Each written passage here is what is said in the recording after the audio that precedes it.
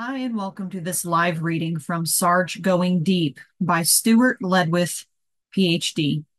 And this is presented by Itsy Bitsy Book Bits. Prologue. The front page of the Times was filled with pictures of an alien spaceship on a U.S. aircraft carrier. The headline read, Admiral Patrick James abducted by aliens taken from the flight deck of a U.S. aircraft carrier in the Atlantic. The pictures below have been relayed to us via messenger, and the only accounts we have are from sailors who witnessed the abduction. We do know that a full-scale search has begun by all our military branches of service and those of all friendly nations.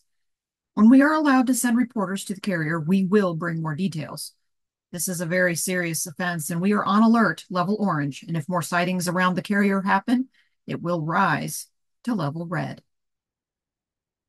Chapter 1. As they descended the escalator from their customs check, June noticed the sign with Manginaro in neon blue capital letters. She pointed it out to Joe, who was still holding the handrail to steady himself. It was their tour guides waiting for them. Sarge had hired Bill and George to take this special couple on an around-the-world tour, and this was the first of many, many stops. This plan had been in the works for many months, yet was only revealed to June and Joe in the last 2 weeks. Of course, their daughters Cora and Liv were in on the planning with Sarge. Following the introductions, the four of them headed to the limo. Bill's first question was to clarify if June wanted to be referred to as June, her work pseudonym, or her given name, Chloe. She turned and looked deep into Joe's eyes to read his choice, and it was clearly Chloe. Since she was not at work, it would be delightful to be called Chloe once again.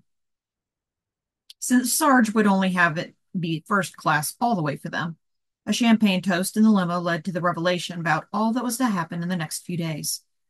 It included both fine restaurants and beach bars, walks on secluded beaches, snorkeling, touring the markets, rest stops for Joe so as not to overtax his energy levels, though he would never admit that he needed to use them. It would be a delightful few days, or longer if Joe and June wanted to stay and enjoy the wonderful weather and sea breezes. First stop was the hotel to drop off all their luggage. Chloe's first task was to have Joe sit on the balcony overlooking the sea and relax. Joe, I'm going downstairs for a few minutes and we'll be right back. I have a surprise planned for you. She spoke in calming tones to set the mood for him as she took him by the arm to escort him to one of the tall wicker chairs outside the main suite. Chloe walked up to the concierge and asked for directions to the beauty salon. Not only did he give her directions, he escorted her and asked for her to be taken care of immediately. Chloe described to the technician exactly what she wanted. When she was satisfied, she returned to the suite. Okay, Joe, what do you think? She asked as she stood in front of him to model her hairdo. Joe rose a bit unsteadily from his chair. Tears formed and dripped down his cheeks. He remembered that time in the bar where he had seen her when he was in college, and before that girl who came to his games whom he always saw in the stands. There she was again, that smile, that sweet curl that wrapped around the bottom of her chin. There was that girl he promised himself he would marry someday. He reached out to her and pulled her close. They kissed a long, beautiful kiss, redeeming an old high school memory and brought it into their present reality. Such a beautiful memory to hold on to. Such a memory to retrieve. The first of many, or so he hoped. Chloe held his hands and looked deep into his dreamy eyes and spoke softly. It is so beautiful here, Joe. Let's walk down to the beach and grab a bite to eat. I'd like that, Joe cooed close to her ear. Then let's get properly dressed, good sir, Chloe said in mock haughtiness, trying to fit their posh surroundings.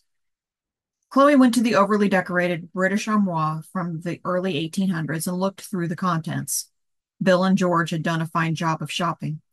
Chloe was told she'd not need to bring much, and this cash told her they were correct. She found Bermuda shorts and a tropical shirt for Joe and decided to wear her cute yellow bikini and found a light yellow cover-up in the armoire to match it. This was just fun, and as Sarge had promised, it would certainly be a trip of a lifetime. The concierge met them as they walked arm in arm through the lobby. He said lunch would be waiting for them after their walk on the beach. The Cabana restaurant on the beach would be expecting them.